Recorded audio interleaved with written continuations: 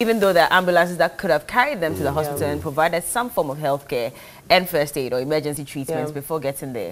Yeah, what are we doing? Our lifestyle, if you take a look at it, we are more reactive than proactive. And so it just look at the whole, they want to have a whole ceremony for it first. That's going to take a lot more cost as well. In fact, the Minister for Special Initiatives, under whose purview the 1 million one constituency says it will be distributed in 2020. The minister is saying we will wait for the rest to come in. We don't know how long we'll have to wait. To occur. Exactly wait for my people point. to give birth in the we don't street. care. Yes, and we need the ambulances. That's really all that is. Yes, so you know, yesterday I didn't want to do a back and forth with the minister because you didn't want to. No, I didn't want to because number one, I was emceeing an event, and then he had come to make a speech on behalf of the vice president, and then I sneaked this in because Mr. Kofi Addo also made a request about the airport needing a full clinic. So I helped. We don't have a clinic at the airport. No, they have a clinic, but they don't have a health post. He wanted a health post, a bigger one, and so I said, well, I sneaked it in as well. And I was happy that he responded to me. But I didn't want to do a back and forth with him. But questions that came to me immediately when he said that was, okay, I find it strange and hard to follow his logic. Because if in the matter of free SHS, we didn't have the full complement of classrooms, textbooks, dormitories and everything. Exactly. And we still went ahead because we said we needed to do it because it was important.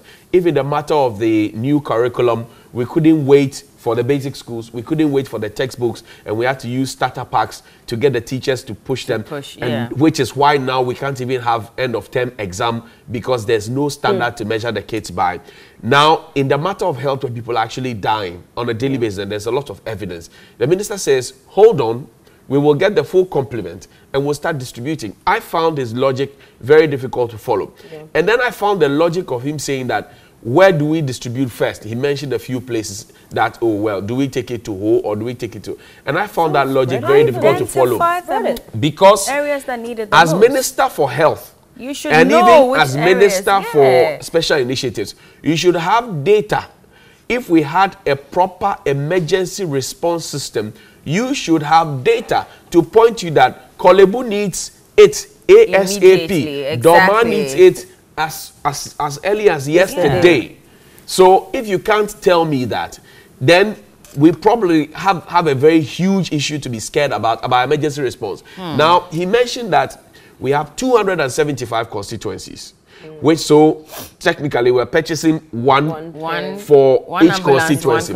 But what we have ordered is 307. That means we have 30 extra. So there certainly should have been a rationale behind getting 30 extra ambulances. What is that rationale? We need to be told. Where is that 30 going? Because if the answer is that, oh, we don't know which constituencies to start with, then you should be able to also tell me what went into the thinking to get you 307, which gives us 30 more ambulances. So there are lots more answers than there are a lot more questions than there are answers. And I think that we need to look. It is important, and we'll make this point strongly again. It is important that we release the ambulances. And now we're getting excuses that we're now training drivers and blah, blah, blah, blah, blah. Oh, Jesus Christ. We're now training drivers to ride the ambulance. Oh, Jesus Christ. This is certainly not right. Because in any serious country where they take emergency response very, very seriously, they won't be saying these things. And I said it before, look, if we want a ceremony for it, we can go around the country where we are distributing it, take shots, put it together in a documentary, and show it on TV. We will watch and know that this is what you have done. In any case, even if we give every district 5 ambulances in this country, it is nothing really to applaud about. It's still not enough. What is the population of every single district in this country?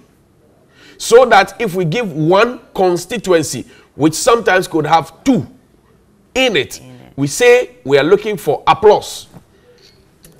As a country of 30 million people, we presently have only 51 ambulances. People are dying in taxis every day. And now we have been able to procure 307. We have 98 sitting at the forecourt, and we say we're waiting for the rest to come in. Really, if you lose your relation or you lose your family or your father or your mother or your child through a situation that could have been prevented by the use of the ambulances, would you be happy with this response? Share your thoughts with us. Yeah. 020-21